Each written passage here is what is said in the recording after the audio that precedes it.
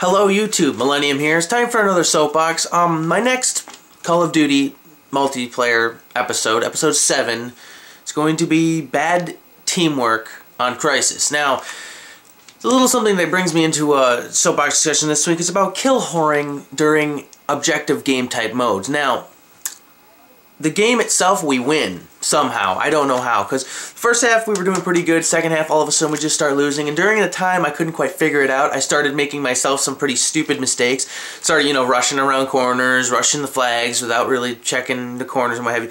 But here's my point. Kill-whoring, when you're just randomly searching through Xbox Live, I don't like it. I don't like it at all. It's worse than a player who doesn't know what to do during objective, right? This is a game of domination, but I've seen during the first couple of days of this, when Black Ops came out, like 80% of the people on playing objective games didn't even know what they were doing at all, in any way, shape, or form. They were just running around, just shooting in the air, shooting, not knowing where to look, what to do, even though the types are the same, it's just the maps are different. But when you're randomly searching through Xbox Live and you just come into a game and all you do is go for kills, you're worse than a new player. So the game itself, I went 15-17 with 4 caps. Alright, the guy on my team goes 38 kills, 11 deaths, didn't capture a single flag. Okay, which is pretty useless.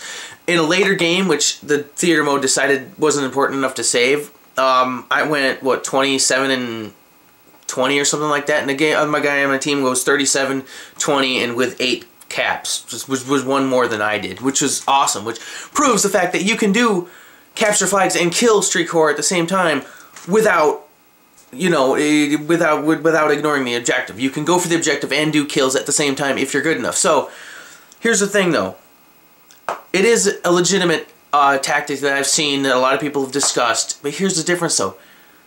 You do that when you're collaborating with your team.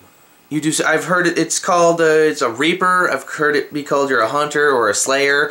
People call it differently, but it's the same thing. Where you just get up in the enemy's spawn, you just start killing them, so that they can't get out. They can't do anything.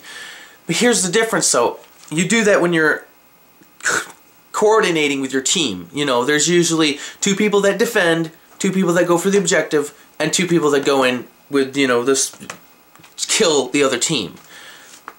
Here's the difference though, when you're randomly searching, you don't do that. You go for the objective. And I don't like it. It is not good teamwork, and it causes us to lose more games than not. And I'd rather get a bad KD and still win the game than to lose the game get a bad KD. I mean, that's just a bad game all around. So I guess the long story short is we still did win the game, but it towards the end it was getting real sketchy as to whether or not we were ever going to pull that one out. And the end of the day, when you're randomly searching across Xbox Live, go for the objective. Don't go for kills. Especially, this was ground war domination, so it was 9-on-9. There's a lot of people, there's a lot of chance to get a lot of experience doing a lot of kills, but if you're doing so while doing the objective, you'll get more points altogether, which is what I like to do. It's what I like to see the team do. I've been on this firing range match that the theater mode saved like the first 3.5 minutes of. The top 3 players on, I was the third one of the team, and the 3 of us got like 3,000 XP just for doing kills and the objective at the same time.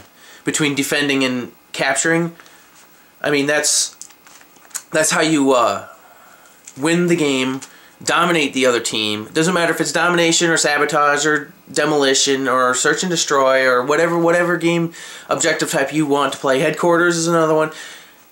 Work together.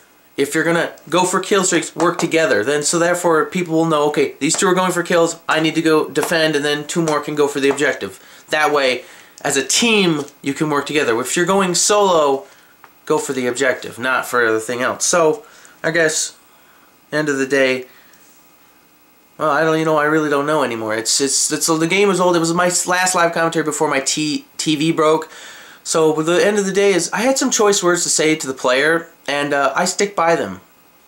And I always will. So until then, play the objective, not the kills.